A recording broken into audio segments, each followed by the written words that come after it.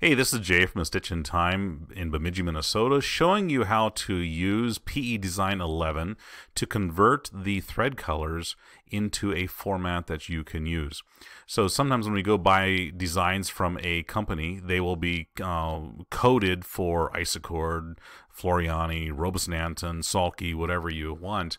Is there a way to quickly convert them into something that we have in our thread arsenal?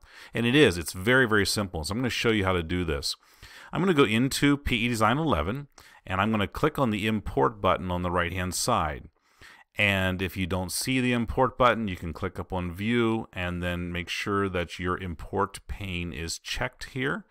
And that's important to know. And then it'll be over here.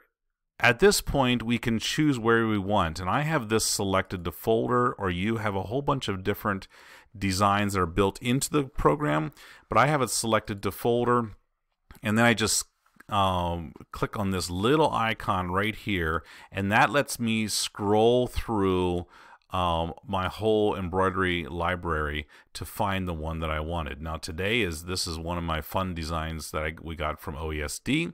They always encode theirs in Isacord. So I'm going to bring over Paul Bunyan riding his bicycle made out of logs, and just so that my OESD kicks in here, I'm going to rotate him to the right just so that I can see him a little better. Now, what thread colors are in here? There's a whole bunch of them across here, and if I click on the thread color tab up here, it shows them to me down here, but it doesn't necessarily give me information about them. Well, it's very easy to see this. If I go up here to the little Start Flower button in the top left-hand corner, and I click on Design Properties, it has all the colors right here. These are the numbers, this is the brand, this is the description of what part of the design it is, and here is their approximate name for it. Don't get hung up on the name. Everyone's got different names for everything. But I want this to be, let's say I want this in Floriani. So I'm going to cancel out of here. And there's a very quick way to do this. All I do is click on the little Start Flower again and come down to Select Color Palette. And when I click that, it says, what thread palette do you want to use?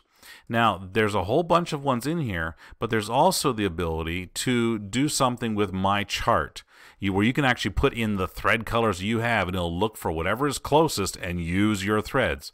But you want to be careful with that when you have something that's got a bunch of shading, because it may make it look really hokey because you might not have the right shades that you needed. So I'm going to go down here to Floriani, and I'm going to click OK. And if you notice, it changed shade just a little bit, because maybe the shade of red that they had in Isacord is not the exact same shade of red that you would have in Floriani. So what colors do we have here now? Well, I can go back up here to the Start Flower, go to Design Properties, and there they all are in Floriani. These are the numbers that you can take to your store and pick them out, or email them to your dealer and he will get them for you. Now, one of the questions that one of my customers had was, can I print this off here quickly so I don't have to sit here and write these all down? Absolutely. So the way you do that is, I'm going to go back up here to the Start Flower, and I'm going to go down to Print. But I'm going to go to Print Setup, and because there's a lot of really cool things you can do in here. And so you can choose your printer, you can choose if you're going to do it in color or anything else. But there's this one thing that says right here, make sure that you have this color changes on. Because when that's checked, watch what happens. I'm going to click Print Preview.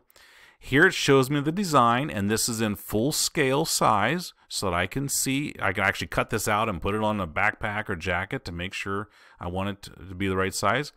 And right now it's on page 1. Let's go to the next page. Look right here. I'm going to zoom in here a little bit. That has all of your thread colors and everything right there. So you can simply print that out, take it to the store, and make sure that you have everything you need. Pretty easy. I think it's pretty nice, and this is where you could go ahead and print it out and everything will look good there. So that's just a little quick lesson on PE Design 11 on how to convert designs into the thread palette of your choice. Thanks much. Have a blessed day.